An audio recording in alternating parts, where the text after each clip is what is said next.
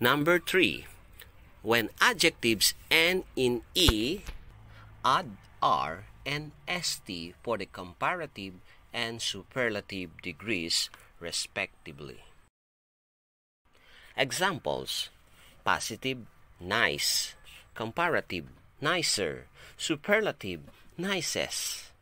Positive, simple; comparative, simpler; superlative, simplest.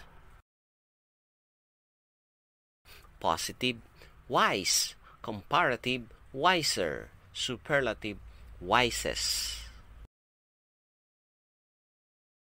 Examples: Anna is a nice girl.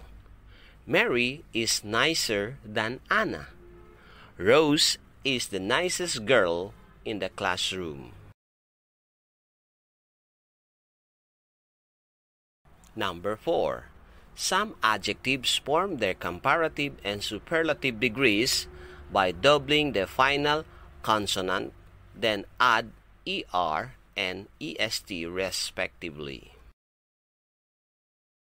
Examples: positive, big; comparative, bigger; superlative, biggest. Positive, fat; comparative, fatter; superlative, fattest. Positive, thin; comparative, thinner; superlative, thinnest. Examples: Uranus is a big planet. Saturn is bigger than Uranus. Jupiter is the biggest planet in the solar system. Number 5. Adjectives that have 3 or more syllables form the comparative degree by adding more or less before the adjective, and superlative degree by adding most or least before the adjective. Examples: positive, difficult; comparative, more difficult or less difficult; superlative, most difficult or least difficult.